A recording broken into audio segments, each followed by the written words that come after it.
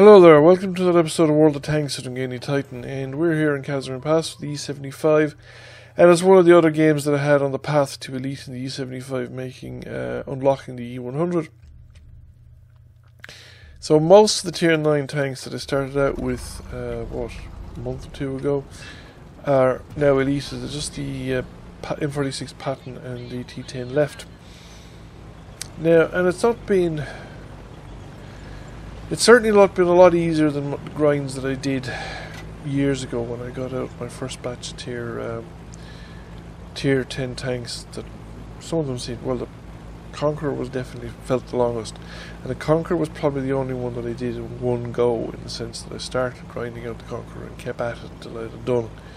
The ST1, for instance, I would play it for a few games over the course of about two years. What am I on? World of Tanks now? It'll be 5 years, I suppose, next.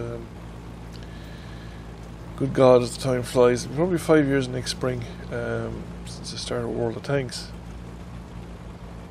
and it'll be probably 4 years next summer since I started YouTubing. So the ST1 was probably ground out over a space of several years by just hitting it in fairly small doses. When I got fed up with doing other things, I would take out my Russian tanks and go at it a bit more, and I suppose it helped. It's a very good tank, it's a very well armoured tank anyway. And the other thing was that I had a really good crew on it, because the Russian tanks were my go-to tanks. Russian premiums, the KV5, the IS6, for a long time were my go-to making money tanks. I was almost guaranteed to make money on those tanks. So whenever I ran out of silver, I would be grinding out the IS6 and the KV5, and I would be using my best Russian tank crews on them. So the ST1 crew were generally the best crew, and they're up to, I don't know, 12 skills or probably more. I haven't used them as much more recently, because I've been trying to grind out extra skills on lower tier crews. I think at tier 9 and 10 you can probably get away with a 6 or 7 skill crew. But anything like that, anything below that, it's a painful experience indeed, because the couple of seconds reload and stuff like that Brothers in Arms gives you, the seconds of aiming time that stuff like Snapshot and Smooth Ride give you, particularly on the Soviet tanks, they make a huge difference.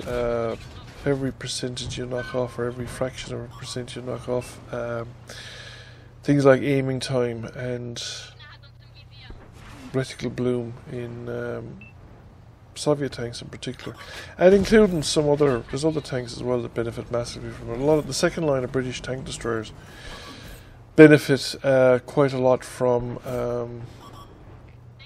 skills like Snapshot and Smooth Ride, because they have quite long aim times. The Challenger, the Conway, the Charioteer all actually have quite long aim times, and I think one of the reasons I found the bottom end of that grind really, really difficult was because I started out in the Archer with a no-skill crew, and I didn't go back to my low-tier premiums, which I probably only had the Toga and the Excelsior at the time.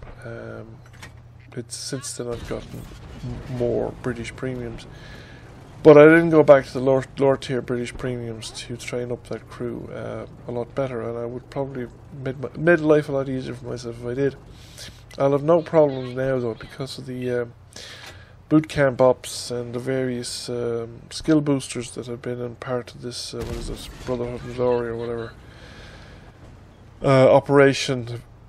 Making a Point and a few others have been giving you a constant stream of small numbers, 2 or 3 by 5 by 6 crew skill boosters and XP skill boosters, but I've generally been using the XP boosters as I've gotten them to help out with the grind, and it makes a noticeable difference when you get 5 or 6 of them together. You really throw on the experience. We also had the fact that we had string theory and a few others, so some of the last two, both the E75 I think benefited from it, and the Object 257 I was able to just race through those. So I'll be a bit longer with the T10 and the M46, but when I need to get a new crew, for instance, now for both German tanks probably and the crew for the E75, to go up through that line, I have like 40 by 6 crew experience boosters and a bunch of by 5 crew experience boosters as well, or the by 4, I can't remember, but there's a lot of them. So I should be able to get the basic skills onto a crew pretty quickly, and that will make a big difference in the grind as well. The other thing I have found actually makes it well worthwhile while grinding as well is the keeping of free XP until you're hitting the tier 9 stock grind, because the tier 9 stock grind is often quite long, 40, 50,000, maybe 60,000 XP before you unlock the first package. It's usually with quite a terrible gun. So if you have a pool of 50,000 or 60,000 XP that you kind of preserve and only use for tier 9s, it actually makes a huge difference, because this particular, all the other tier 9 grinds that I did prior to this were full on grinds from the previous tank was Elite, the new tank was purchased, and then it was grown from stock configuration onwards, whereas now I have not gone onto the new tank. I've not purchased the new tank until I can equip it, which makes a difference as well. But I've been prepared to experiment with equipment and swap out equipment and change equipment and see what works best for me. Because sometimes the equipment you need might change depending on the level of skill you have in the crew as well as anything else. But in all the recent tier 9 grinds that I have actually done, I've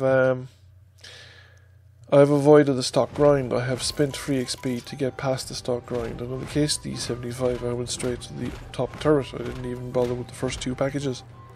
I actually went straight to the third package, I think, which gets me the top turret, because I knew from watching videos that the top turret was particularly soft when it was facing tier 9 and tier 10 tanks, particularly tank destroyers that would just punch through it like it wasn't there.